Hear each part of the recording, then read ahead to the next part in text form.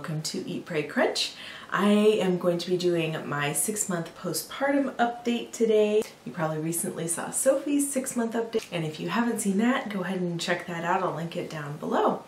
So I thought I would do a 6-month postpartum video separately today because there are just a few more things to talk about than usual, and it's 6 months. I feel like that's like a milestone in terms of postpartum. In terms of weight loss, I am now down 39 pounds. The rate of weight loss is definitely really slow now. I've gotten to a point like where I've hit like several plateaus.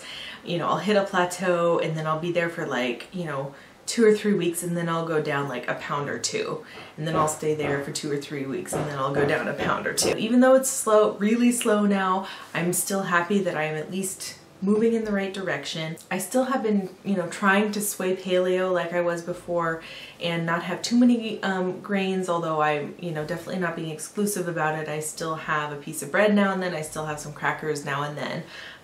Or, if we're having pita or like tortilla with our meal, I'll eat that. And on mornings when I'm like trying to get out the door, I'll eat like grape nuts for breakfast. So there definitely are some, grains that I am still eating, but it's definitely in moderation. And when I'm eating them, I am trying to do it more. I don't know if you guys have heard of the Trim Healthy Mama. Probably a lot of you have, but the basic idea is that there's like 2 different kinds of meals you can eat, and you can't eat them like within 3 hours apart from each other. I haven't read the book or anything, but I've just read online and just the general idea behind it.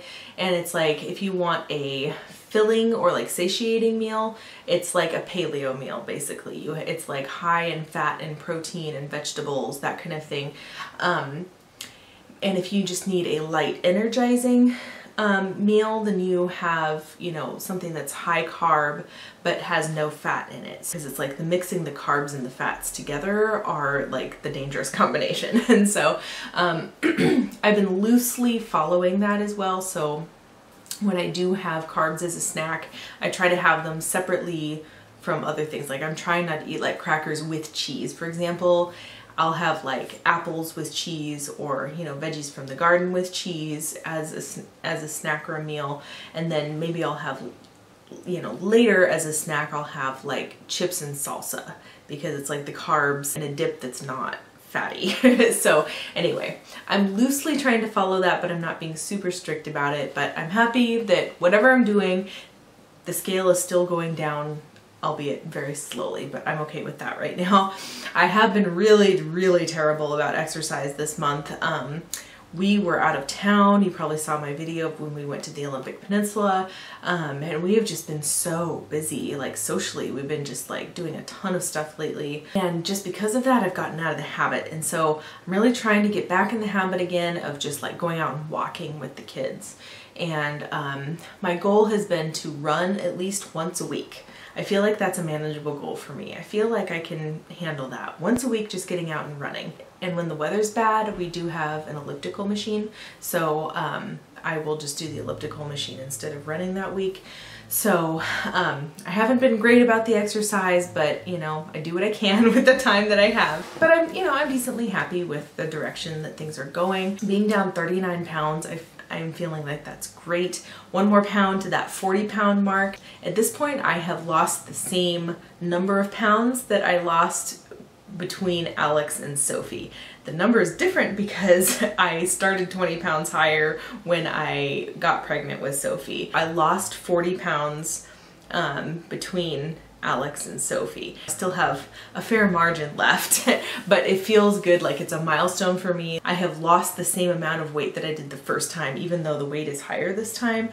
I feel like it's like, oh, I am in a range that I was in before. So I feel like it feels more attainable now. I feel like I can get there. The other exciting thing is that my wedding ring fits again, like my personal wedding ring. I'm so excited. Actually, I'm wearing my engagement ring because it doesn't actually fit with the wedding ring. Those two together don't fit yet, but just the engagement ring by itself fits again, and I'm so excited.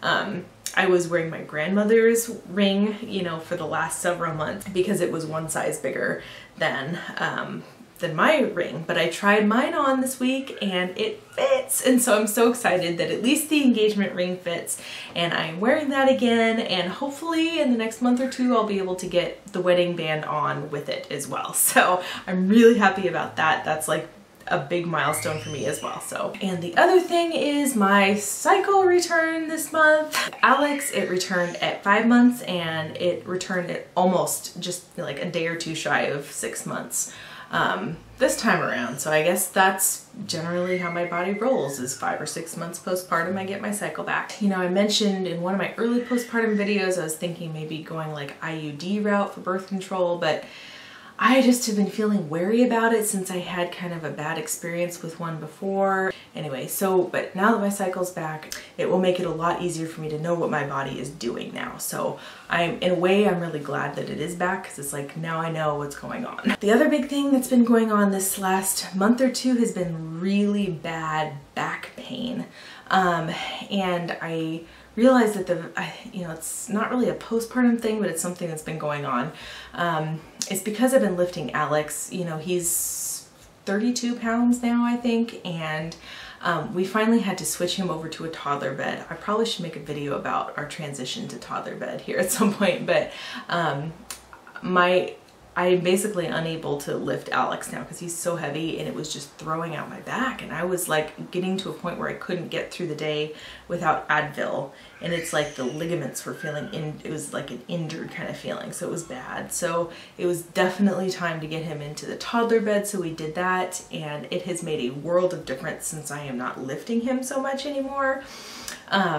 I still am having back pain even just carrying Sophie around. If I hold her for a long time, like my mid back will start to hurt.